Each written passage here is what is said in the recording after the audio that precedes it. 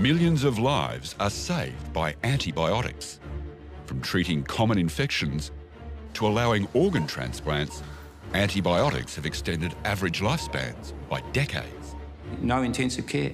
You wouldn't have any intensive care if it weren't for antibiotics. So they're absolutely revolutionary. But have we been too clever for our own good? Each year, about half of the emergency cases treated in this intensive care unit are suffering from bacterial infections or sepsis. The problem is they're starting to see infections they can no longer treat. Bacteria are rapidly becoming resistant to all the antibiotics we have. By overusing this precious medical resource, we risk losing the potency of antibiotics forever. This is one of the most serious threats to human health. Without antibiotics, we could end up in meltdown. Even the way we produce food adds to the resistance backlash. We've got to change the thinking of the community, and we've also got to change the thinking of farmers, that, they can't think of antibiotics as an easy fix. To combat resistance, new science sees ourselves as part of a much deeper bacterial ecosystem. Part of the problem, I think, is we've seen bacteria in the same way we see a cockroach. We blame a bug, we give it a name, we try and stamp on it like a cockroach. We're locked in an arms race with microbes. On the one hand, we've been spilling antibiotics into the ecosystem for decades. On the other, bacteria have an infinite capacity to adapt. If we're going to win this fight, then we need to be much more sophisticated.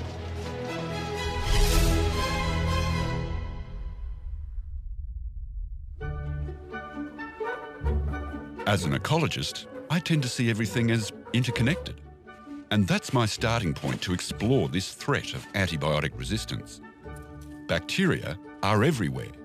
We're an integral part of their invisible ecosystem. Everything you look at, everything you touch, everything you pop into your mouth is covered with millions and millions of bacteria.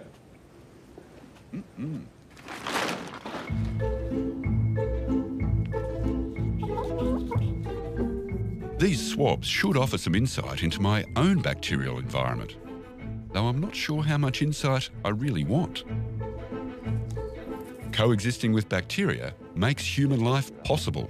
I think the cherry ones are much more tastier than the big ones. Okay. Without them, we couldn't even digest our food properly. Living harmoniously with them is the key to a healthy lifestyle, both at an individual level and on a global scale. But many species can become pathogenic. We know that 1 in 3 Australians before 1930 died from an infection. And of course, for young kids between the ages of 0 and 5, many kids got an infection early in life and wouldn't make it beyond it. So when antibiotics were developed in the 1940s, they promised a medical revolution.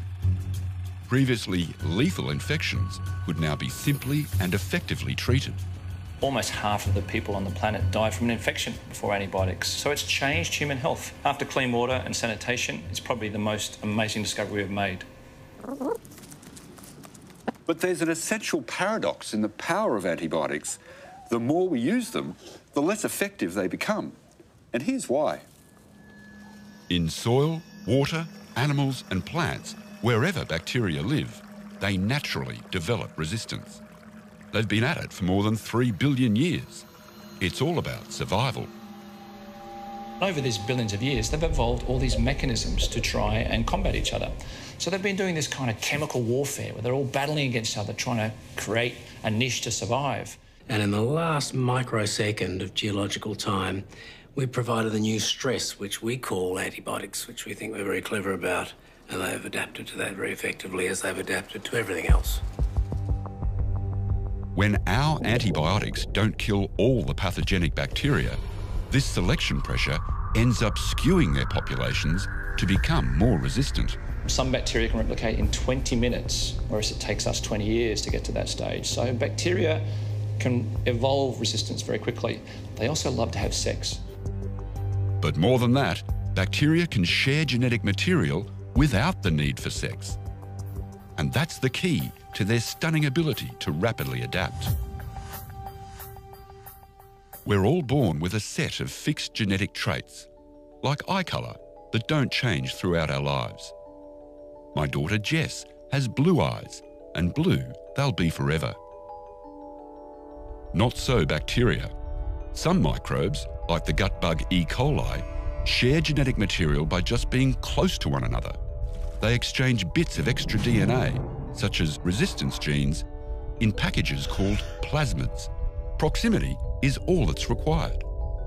It'd be like Jess changing her eye colour just by standing next to someone. It means resistance can be passed between bacteria at astonishing speed, as Dr. John Iredell witnessed in an intensive care patient being treated with antibiotics for an E. coli infection. Next day, when another blood test was being taken, that little E. coli grew again in the blood, but had acquired that genetic package that it needed to resist the antibiotics that had been used the day before. That rate of change has taken us by surprise. What we've underestimated is the speed at which this has arisen. And so a problem we thought we'd have in 100 years' time or longer is now coming right up at it. It's a train, a freight train coming down the tunnel, and we can see the lights there. Over the last few decades, the number of new antibacterial classes has declined, while the amount of resistance has increased. For example, the antibiotic ceftaroline was introduced in 2010. By the very next year, resistance was detected.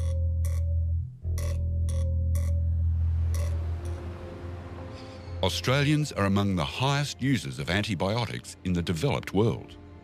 Dr. Kate Cleese is working to reduce the astounding 30 million prescriptions for antibiotics dispensed annually in Australia. That's more than one script for every man, woman and child every year.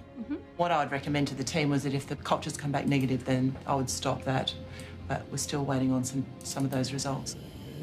There's been a lot of studies that show maybe 40 to 50% of antibiotic use in hospitals is unnecessary. If we overuse those antibiotics and resistance develops, then there's a whole lot of areas of medicine that would be very difficult to continue with. So it's really important that we make sure in hospitals like this that we have a message about using antibiotics appropriately. We need them now more than ever before. So they remain a fantastic weapon. We think that probably the antibiotic intervention is one of the most powerful interventions still in modern medicine. And so it's essential that we preserve that capacity.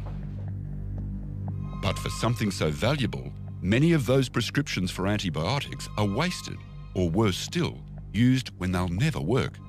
Too often, when we have the sniffles, we reach for an antibiotic to treat a viral infection. But antibiotics don't work on viruses. We want to kill whatever bugs we can kill, whatever pills we can get our hands on.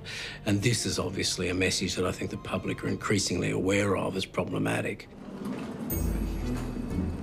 As resistance spreads, hospitals face a crisis. I think the clinic department is on the front line.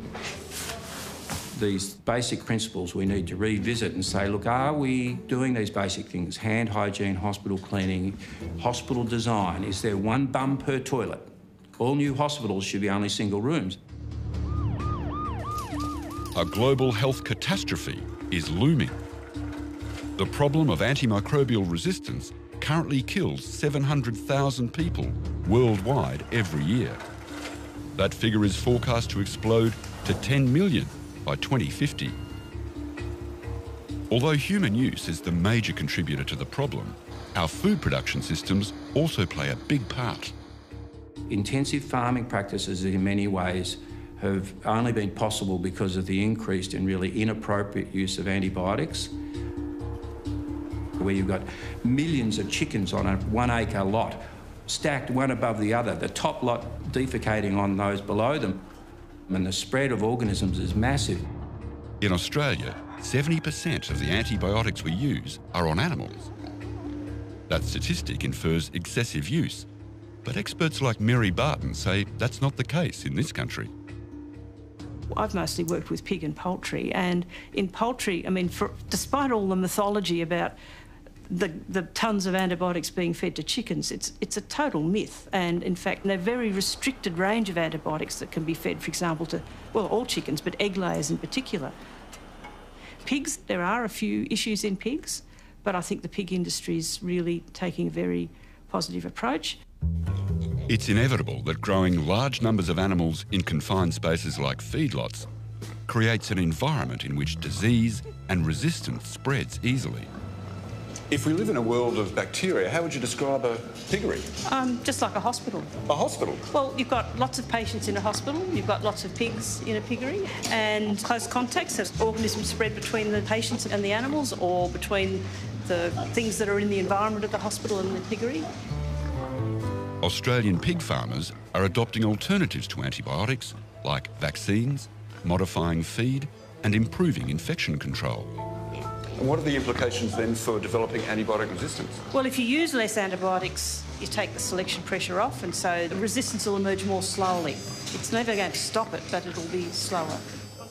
But even when we reduce use in Australia, the big problems are coming from overseas. We know that there's a very tight link between the tonnage, not milligrams as in human, but tonnage of antibiotics used in agriculture and the emergence of resistance. And some bacteria are better at developing resistance than others. Gram-negative bacteria, such as E. coli, are adept at transferring resistance not only between themselves, but across species. Microbiologist Alicia Elliott has been taking a close look at the swab samples from my home. On your toilet door, we found a bunch of different microbes. Perhaps we have 2 different strains on here, or 2 different bacteria. And then you compare it to the mobile phone. Which is this one here. Oh, no. And what do you think? I think they look a little too similar for my Yes, a liking. little too similar. So we did microscopy on these and gram staining, so I can confirm that they are gram-negative species. So that means that microbes I pick up in the bathroom are being transferred to the phone screen. Very potentially, yes. And then... While Alicia assures me that my household bacteria are normal, there's plenty that could turn nasty. On my phone and toilet door is Acinetobacter. In the soil is Klebsiella. Both have multiple drug-resistant strains that cause outbreaks in hospitals. Could any of these be superbugs, though? Yes, certainly any of these bacteria have the potential to pick up resistance and then become superbugs. So, we live in one big microbial soup. As long as bacteria have the right conditions, they don't care where they live. Which means bacteria and their resistance genes get passed between humans, between animals, and between humans and animals. I think they're pleased to see us. Take the travels of a superbug called methicillin-resistant Staphylococcus aureus, or MRSA. Horses carry a horse-adapted strain of methicillin-resistant Staph aureus, which came originally from humans, but it's become adapted to horses. But that spreads back to people as well. Oh, so from humans to horses, and now to humans. And so human handlers, so vets or kids that handle horses, can become colonised. And it doesn't make them sick necessarily, they're just colonised. But if they happen to have to go to hospital and they're carrying methicillin-resistant Staph aureus, it can complicate treatments. So what should horse owners, horse lovers, horse riders be aware of when it comes to resistance and bacteria? Well, look, it's the same with all animal owners. It's hygiene, so it's washing your hands. And it's, you know, and it's a bit hard to avoid getting up close and Clearly whatever not. with horses. But if you reduce the bacterial exposure and contamination, you're going to reduce the antibiotic resistance. But apart from our companions and pets, what of animals that we actually eat? There's now considerable evidence that we're exposed to resistant bacteria through the food chain, especially when meat isn't cooked properly. There's a very nice study in the Netherlands where they showed that the chicken meat contained these resistant strains, contained these resistant genes, and that the humans who ate that, then their gut contained those resistance genes. Professor Grayson believes his patient Ken Montgomery had a very similar experience. In 2012, Ken and his wife enjoyed a cycling holiday in Europe. We flew into Paris and did a bike and barge trip from Paris to Bruges. I was eating and drinking very well with lots of exercise and fresh air every day. Yeah, good fun. On his return home, Ken had a medical procedure, a prostate biopsy, where a fine needle is put through the wall of the bowel. So, of course, in doing that, there's always a risk that bowel germs can be spread into the prostate. And about 24 to 36 hours after the biopsy, he developed a very high fever, became extremely sick. Well, I just had a really violent sort of food poisoning for me. It was both ends, so diarrhoea and vomiting, and I started to get chills. It turned out that Ken had a superbug and the infection could kill him. Almost certainly that superbug that he acquired in his gut was obtained from food consumed overseas while he was travelling. The Ken strain, that's an E. coli, that'll be that pink strain. This germ that he had, an E. coli, which is called an ESBL, extended spectrum beta lactamase, which means that it's resistant to all the penicillin class of antibiotics. Everything that was developed since Florey, no good. Only one last drug called meropenem was available for use. Fortunately for Ken, that last antibiotic saved his life. He's fully recovered from the infection, plus his biopsy was clear. But procedures at the Austin Hospital have now been changed so that return travellers are advised to delay non-urgent medical procedures. Ken's story is really, really important, and it's why people, infectious disease physicians, are really starting to get scared about antibiotic resistance. Because in the past, antibiotic resistance was something we would think of with someone whose immune system was weak. But now we're seeing these infections occurring in otherwise healthy people. And the colours tell us what strains it's likely to be. So for instance, Lindsay's hospital lab is finding more resistance than ever. With E. coli, a very common germ, in the last 6 weeks we've had 44 patients with this in their blood, and of those, 4 of the 44, so roughly 10%, have been superbugs. Now, 5 years ago we would never have seen that. So this has been a dramatic change. When it comes to food in Australia, studies are more limited, but they do indicate that levels of resistant bacteria in locally produced chicken and pork aren't high. But what about the fresh foods we import? We love our seafood, especially these Aussie tiger prawns. But surprisingly, the majority of seafood that Australians eat is not our seafood. In fact, we import about 2/3 of it from overseas, mostly from Asia. I wouldn't buy prawns for my family from Southeast Asia. Because? Because I think the conditions that they're raised under are not good in terms of both disease organisms and antibiotic resistance. Other countries, unfortunately, people are putting in very valuable compounds like fluoroquinolones into fish farms, which I think is just crazy. We could do everything well here in Australia. We could be perfect. But, you know, if you've got food imports from overseas and you don't screen, then everything could be undone. And that's currently the situation. Of all the seafood that's imported, about 5% is checked. This lab routinely tests for antibiotic residues, but not for resistant bacteria, because national food standards don't require it. When you look at those results, you see quite clearly that antibiotics are being used in imported seafood products. And, you know, as night follows day, that tells you that there's going to be antibiotic resistance present. Animals and humans aside, what about the transfer of resistance in agriculture between soil and plants?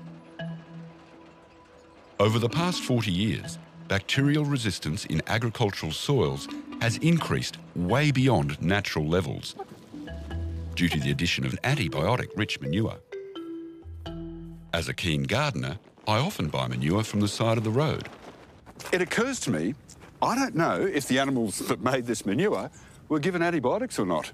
So, by adding the manure to my compost, am I unwittingly transferring resistance genes to a family's food? Antibiotic-resistant genes have been recognized as a new type of environmental contaminant. You can find maybe a very high similarity between soil antibiotic resistance genes and human antibiotic resistant genes. Yeah, there is a link between them. This is emerging research with astounding implications. Our food bowls may be more saturated with resistance genes than we realised. Animal manure has been recognized and a rich reservoir of antibiotic-resistant genes. When you applied manure into soil, it can increase the occurrence of antibiotic-resistant genes in the vegetables at harvest. In Melbourne, Dr. Hung Wei Hu is investigating the pathways from soil to vegetables and fruit. Because antibiotics resistance can transport from soil into the roots. Also, it can be transferred from the roots into the fruits. The next crucial step, whether the resistance genes are transferred to us when we eat vegetables, has yet to be proven. Definitely in future, it is very important to do this area. Hung-Wei says that composting manure should reduce the level of resistance genes, as bacteria adapted to life in the gut can survive only a few months in the soil. But it makes me wonder, if we're all swimming in the same gene pool as bacteria, what does that mean for our waterways? Dr. Simon Toes and his team find urban streams in Australia are contaminated with antibiotics that leak from wastewater drains and sewage systems. Probably the most surprising thing that we found was that the high-level use antibiotics that we use in our society for illnesses are actually matching a lot with the high level of antibiotic resistance genes that match those antibiotics in the environmental water. We're finding a range of resistance genes to some of the beta-lactams. They're the common ones that often people get when they're at the doctor. Even some of the ones like the chloramphenicol, which are not used for humans much, but also more for animals, cats and dogs and the likes. pH 7.1. The fear is that creeks like this in residential areas could be reservoirs of genetic material that turns harmless native bacteria into pathogenic superbugs. If they take up these antibiotic resistance genes and people are in this water and get a scratch or a cut, they can actually get an infection which may be very hard to treat. But in a world where bacteria are increasingly resistant to our medicines, we can just turn to new drugs, right? Well, no, because the cupboards are almost bare. In the last 50 years, only 2 novel antibiotics have been developed for human use. The main reason is economics. Pharmaceutical companies don't see antibiotics as money spinners. Antibiotics are spectacular drugs and very safe, but we only take them for 2 weeks. So the net economic value of an antibiotic is close to zero. So we need to change the economics of antibiotics. So they come from all around the world. Matt Cooper is spearheading that change. With the help of the Wellcome Trust, he's taking a novel approach. He's crowdsourcing, not for dollars, but for compounds, in the hunt for new antibiotics. We're actually crowdsourcing molecules now. So these are potential new antibiotics and antimicrobials. And the issue is they're not in one spot. They're in India and China and Canada and Russia, all around the world. And if we screen all these different compounds around the world against these superbugs, perhaps together we can find a solution. So every one of these little holes and wells here is potentially a new antibiotic. How many have you done so far? Roughly 32,000 so far in the last 12 months. What's your hit rate been? Very good. We're about 40 times higher than the current process that's been used. And so far, in the first year, we've got about 128 potential candidate compounds. But actually, if we just get one, that's going to be a great success story. But even with new antibiotics, we still need more targeted ways to treat infections that don't kill all the good bacteria as well. Therapies that are less disruptive to the ecosystem are now being explored. Phage therapy is a much more focused alternative because it uses viruses to hunt down specific bacteria that cause disease. In this vial are hundreds of millions of viruses called bacteriophages. As the natural predators of bacteria, they can kill germs that antibiotics can't. And there's actually a lot of hope in this vial as well. If patients can be safely infected with the right phage, it could mean a therapy to beat antibiotic resistance. Until very recently, phage therapy was only used in the Eastern Bloc countries, and then with little scientific evidence. This Australian research is changing that. So you know the phage is working when this is what you see. So the clear spot showed how the bacteriophage has eaten up all the bacteria around it. And from the different concentrations, you can tell that it's quite effective because even at the lower concentration, you see some activity of the phage against the bacteria. The first human phage trial in the West is underway here in Adelaide. Any problems with the wash at all? None at all. No burning or nothing? No side effects from it? Professor Wormald is hoping to find the answer for chronic sinusitis sufferers like Martin Darling. It affects your life completely. It affects your work-life balance, everything, because of the headaches ongoing, sleep issues, waking during the night, snoring, which the wife is really happy about. Despite surgery, Martin's sinus infection continued, and repeated courses of antibiotics just increased bacterial resistance. What happens when you get chronic sinusitis is we get an overgrowth of one particular type of pathogenic bacteria. And that imbalance then results in the pathogenicity developing from that particular bacteria. The advantage of using phage therapy is they hunt down that specific type of bacteria. The phage injects its DNA into the cell. As the DNA replicates, the bacterium is killed and releases more viruses, which then go and find others to infect. All right, Martin, we're going to give you the last phage wash now. So when all that particular type of bacteria has been eradicated, the phage die because they can't infect other bacteria, they can't infect human cells, they can't do anything other than target that specific bacteria which it's been formulated against, which makes it a very focused and unique type of therapy. After only a week at a low dose in the first phase of the trial, for Martin, it's looking good. From the endoscopic point of view, there's substantial improvement, 30 to 40% better. So all those sinuses look really beautiful. I certainly feel clearer at the moment. Headaches have subsided over this past week. So yeah, I think it's certainly getting improved. However, at this stage, phage therapy is limited to easily accessible infections, like in the sinuses, and not deep infections of tissues or the bloodstream.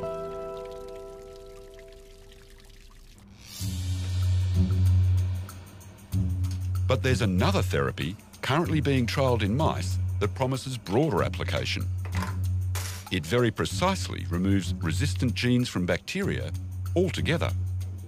It does this by replacing a resistant gene package, the plasmid, with a benign engineered one, through food. Amazingly, mice that were once resistant to antibiotics, after treatment, respond. So you end up at the 3-week mark with a mouse that looks like it's never met antibiotics or antibiotic resistance. And then if that mouse had acute leukemia or a bone marrow transplant, you could use penicillin or anything in the cupboard, really, to treat the infection. Whereas only 3 weeks before, you would have been really scratching. Therapies like these offer a future where we can cure infections without making the bacterial ecosystem more dangerous for us. We have the tools coming to hand to manage that ecosystem effectively. I think we need to move quickly into that space, though, and stop trying to just stamp on the cockroach. With international cooperation, there's still a chance we can reverse the evolution of antibiotic resistance. This is a chemical warfare arms race with the bacteria. Bacteria have been here before us, they'll be here after we've gone. So we can't just stand still. We can't just be waiting for new drug classes in the pipeline. If we keep using the antibiotics the way we do now, in 5 or 10 years' time, we'll be having a conversation about, oh, wonder mice, and we thought it was fantastic, but we've got resistance to it now. Wherever the resistance is coming from, hospitals, food, the environment, the urgent task right now is to bring our profligate use of antibiotics under control. We can certainly extend the life of the ones we've got, and we can maybe preserve the life of the ones that are yet to come.